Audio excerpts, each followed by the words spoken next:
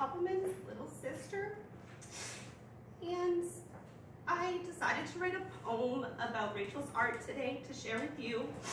But before, I do want to touch about the person that Rachel was. If you had the pleasure to know Rachel, she was the most unique person.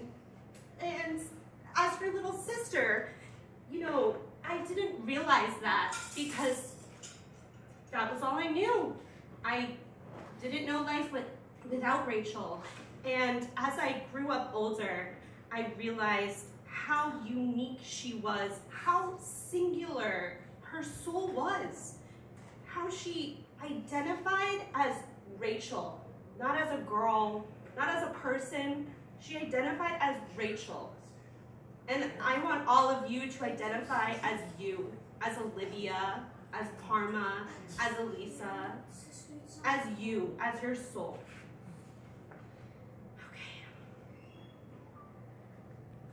My poem is called The Art of Rachel. And I do want to say, I do feel her in this room, and she loved Parma so much, and you were such a mentor to her, and you made her create, and that was hard for people to do, and she needed a push to create or something to reach a goal, and you did that for her, and she needed that.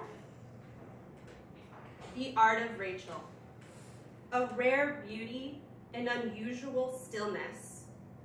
Dark colors glowing with light, bright and bold, sharp and strong, mysterious and alluring. Lines form into shapes, shapes form into beings, beings illuminating forever frozen on canvas. Creatures of the dark and light becoming one, twisted vines and weathered woods, beautiful bodies morphing human and animal. Real in fantasy creating its own reality. Each pen mark destined by genius, pure talent.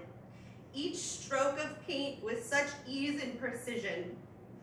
Each piece of clay molded to perfection by her gifted hands. Everlasting magic, everlasting creativity, unique, singular, the essence of beauty.